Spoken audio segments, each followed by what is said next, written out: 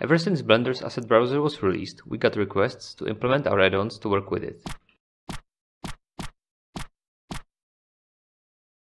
We hear you. For those who are not familiar with Asset Browser, it's a new feature introduced in Blender 3.0 that helps you organize your assets and quickly spawn them into your scene.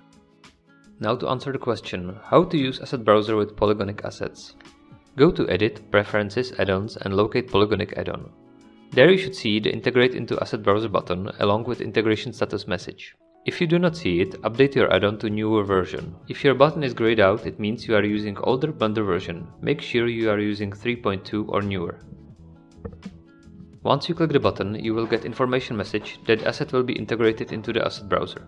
Be aware that once you do this, you will not be able to use the assets in the old Blender versions.